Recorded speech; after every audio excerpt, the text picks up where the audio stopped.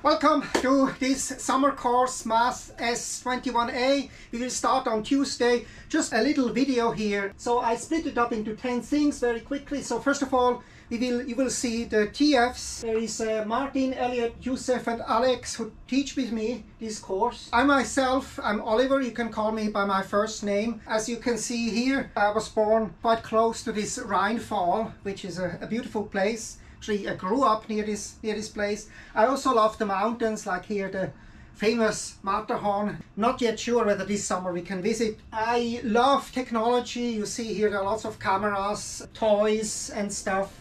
This is my drone. I will show some pictures. I grew up in Switzerland, was educated in Switzerland, and then I was in California, Arizona, Texas, and finally here since 21 years. You see here my office, beautiful office with a view onto the part of the Science Center and part of Harvard Yard.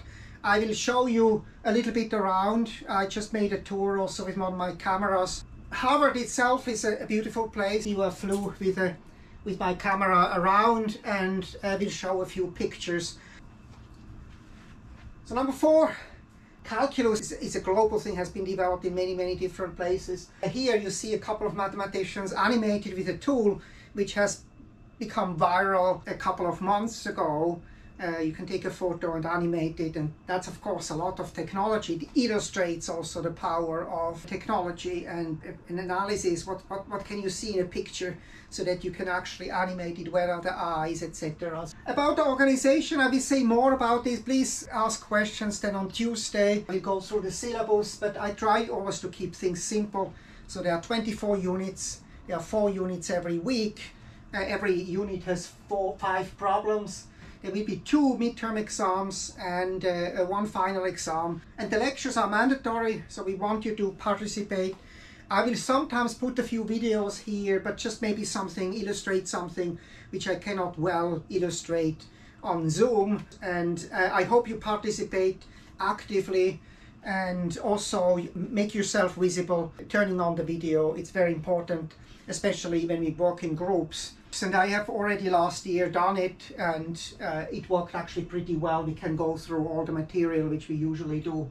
About the prerequisites, I put together a 25-point 5x5 list. Please go through it. There are lots of resources on the web, and I will say something also then more about this in the lecture. About why calculus, also this is best then explained maybe with some slides which I show on Tuesday. A theory which has enormous applications anywhere, whatever you are doing, whether you deal with data, whether you deal with fluids, whether you deal with motion like a drone flying. Everything we do, everything we learn about our world is done with calculus. It's also a major cultural achievement. It's a beautiful theory. It has a lot of history, and it's also just fun. So mathematics is also not so much only about applications. There are lots and lots of applications, but it's also something like music or poetry. It's something which you just can enjoy doing. About data, we always have these QRD projects, data projects. Data have become very important. We will have concrete problems with our group projects, and the first one will be actually something related to this drone, so that you have to reconstruct from your drone picture where things have been. Data can also be visual. It doesn't have to be numerical data. And that's actually all what calculus is about. It's very visual.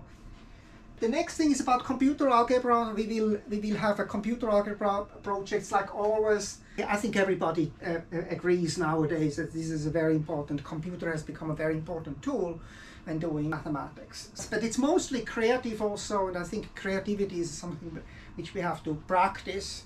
About the topic overview, also this is something I probably just show better with some slides. We deal a lot with geometry. We have objects which are 3-dimensional or 2-dimensional. We want to understand motion is dynamical systems. We want to understand curves. We want to understand also how to visualize things. So that's a very important ability. If you have data, how do you visualize this? Usually this is done either in the plane or in space, and that's the arena of calculus. All the fundamental laws of nature are based on calculus. Calculus takes on many different forms. I'm interested in graphs, discrete structures, and the same calculus you can do there also. So all the things we are doing here in this multivariable calculus course you can do with concrete networks. So mathematics is not only useful, but it's also just beautiful, and